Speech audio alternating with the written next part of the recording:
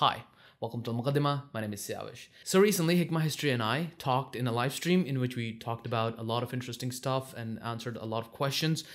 So if you're interested in that kind of stuff, be sure to check out the whole live stream. But there was one topic that I really enjoyed talking about, and it's the kind of thing that I would never make a video on. So I just wanted to share that clip and give you a little bit of context. Before that, I'd like to say that it's alternate history and it's a bit of a touchy topic. It involves religion and religious figures. So it's alternate history, which is already very, very biased. And in this case, it's purely my opinion and you don't have to agree with it. And with that in mind, I'll leave you to the clip. Well, do you want to touch this? You don't talk pre-661, but the Umayyads, we can just... No, I don't talk about pre-661 in my videos. In my live streams, we can talk about all of that stuff if you want. Do you think if the Umayyads never came to power, the borders of the Khilafah would be different? Yeah, of course they would. Why wouldn't they? But what would come instead of them? Well, it depends on which Umayyads you're talking about. If Muawiyah didn't exist... Oh, yeah. Muawiyah was such an important guy, man. It's really not going to look good. And I actually, in my opinion, and of course it's all history, it's my opinion, but I think if Muawiyah didn't exist, then Islam would solely be an Arabic religion. It would probably not break out. Whoa! Okay. You have to elaborate on that one for me, because that's a wild statement to make. He held the caliphate together, right? You have a caliphate that has just come out of a civil war. A civil war that started like 30 years after the death of the Prophet. So you have 30 years of stability, and then you have 5 years of a bloody war. And then let's say Muawiyah doesn't come to power. What would happen is local lords, especially in Iran, would rise up. Muawiyah was Muawiyah over his 20 years of great reign, in which he kept everything together, he kept everything under control, he, stabilize the thing. Without him stabilizing the whole thing, and you know that you agree that the caliphate was very, very unstable when Muawiyah came to power, right? To be honest with you, I think it was unstable throughout all of it. Like it's like a couple of decades or maybe one good generation here and there where it wasn't unstable, but the whole period was unstable. Dude, think about the 680s.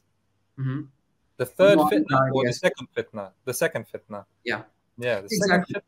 That's what I'm talking about. Without Muawiyah, you would have the whole thing falling apart. You would have Iran going to local lords, and at that point, I imagine the Turks would attack. And Turks would come sweeping in, like the Seljuks, but like 2 centuries earlier, they would come sweeping in through Iraq and Iraq, all the way to Syria. And I imagine that they would have been able to, and on the other side, you would have the Byzantine Empire. So all of the Islam, the progress that Muslims have made, it would go back into Arabia. That's how I imagine it. I love because I've never really heard that before. So I like the fact that you're saying it, but I don't know if I agree. I think you're placing far too much emphasis on Muawiyah at the detriment of the infrastructure that was built up. And I know that Muawiyah was a very, very important cornerstone of that stable infrastructure that was built up. But I feel like it's an exaggeration to say that it wouldn't have happened without him. Because think about some of the other governors, the talented people in early Islam, right? Military generals, regional commanders. What about them? What about their role? How was it that prior to Muawiyah, because think about it, right? In 661, I know the Umayyads, they pushed the expansion of Islam to its maximum extent, but even pre-661, like in the year 661, the Rashidun Khilafah's map was incredible. Like, it was humongous. By that point, they've conquered all of Iran. They've conquered northern Afghanistan as well. And in the west, they've gone all the way to Libya. Yeah, Libya, Tunisia. All the way to Tunisia, actually, I think. No, I think Tunisia was 670. Kairouan, I think it was 670. But yeah, so they're like between Libya and Tunisia. That's quite a lot. And Muawiyah, in that regard, only played in the expansion, he didn't really play any role, did he? Let me talk about that. So we have first of all Abu Bakr, the first caliph. Go on. He stabilizes the Muslim empire after the death of the Prophet. With the Ridda wars and all of that, Yeah. yes. Then we have Umar, who expands the empire. Yes. As long as the empire is expanding, there's enough money coming into the capital to keep everyone happy. Okay.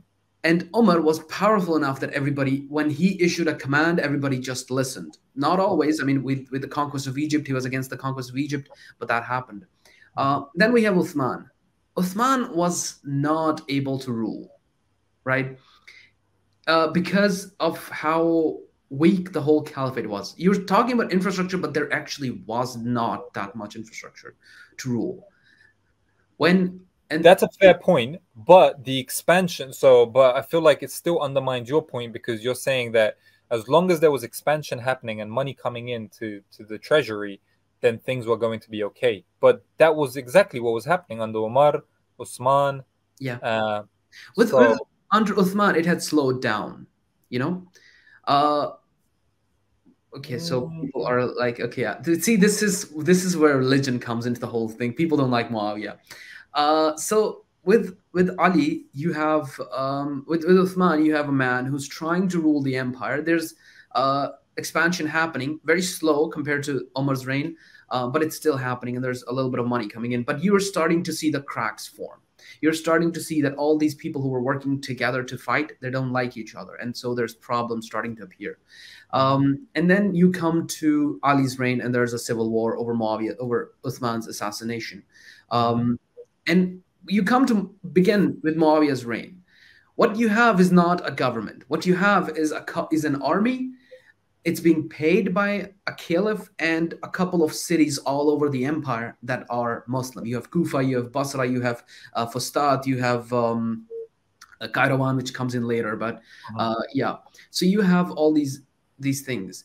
If Muawiyah gave the empire the 20 years of rest that it needed to actually crystallize into something.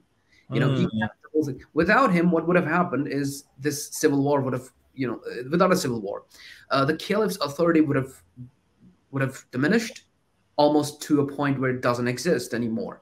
So what did he, for the people who are watching, that's a very good point, actually. I like that. I want to help you out. For the people who are watching, what exactly did he do within the realm of administration that you keep talking about in terms of the infrastructure crystallizing? He actually didn't do that much. That's the whole thing. I mean, when he dies, we see another civil war because there was no structure. He failed to establish a structure. What he did was I think Michael Cooperson puts it really well. He says that he built a house of cards. He stabilized it, but he built it on his palm. And as soon as he died, the whole thing came tumbling down. But Muawiyah's own personality, he knew everyone. He kept everyone in check. He knew all the tribes. He visited everyone. He kept relationships with everyone. He kept the whole thing stable. If you wanted something, Muawiyah talked to you. He fixed the problem. So within those 20 years, the idea of Islam, the idea of this government, it sort of dissipated into the public. The public began to understand that we're under a new ruler, and he's not bad. And Islamic rule is not bad. We start seeing less resistance to Muslim rule.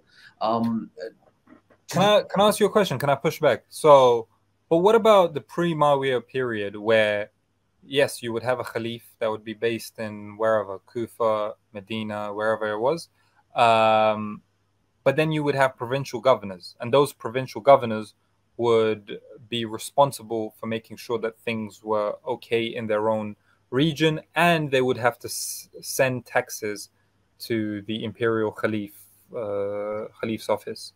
Isn't that a very high criteria for having effective administration? True, but what happens when those generals didn't want to listen to you, the caliph? I mean, that happened with Uthman. People didn't listen to him. That's the exact reason that he resorted to nepotism. He had to put his own cousins and family members in power everywhere so that they would be with him. So they would. And this is it would seem from an Islamic perspective as a bad thing, but very often we see that if a king is having trouble, he would put his own relatives in positions of power to consolidate power, to have make sure that people. I mean, even with Umar didn't want to invade Egypt, but Umar ibn al-As wanted to, and then he overruled him through the Shura. But with Uthman, the Shura did not actually, it was not as powerful anymore, and people basically did what they wanted. And Uthman, while he ruled with a very light hand, because I mean, of course, the guy got assassinated, and he didn't even have enough people to defend himself in Medina. This was the state of the caliphate. People forget that this was the state of the caliphate when Ali came to power. So Muawiyah, for his 20 years, he crystallized the empire, and then after him there was a civil war and the whole thing. But without him, I really think that the caliphate would have fallen apart, and there would have been a lot of Muslim lords as well. Basra, Kufa, all of these would have crystallized into smaller empires. But I think, in my opinion, Iran would have come out and Turks would have attacked. That's my opinion of the whole I hear what you're saying, and I can see why you think like that, but I feel like you're giving a little bit undue credit to Muawiyah. You know who I think is probably the most important person in Islam who doesn't get the credit? Like, not the most important person in Islam, but the least credited, the one. Yeah. Do you know who it is? You want to take a guess, or you're going to make me talk to myself?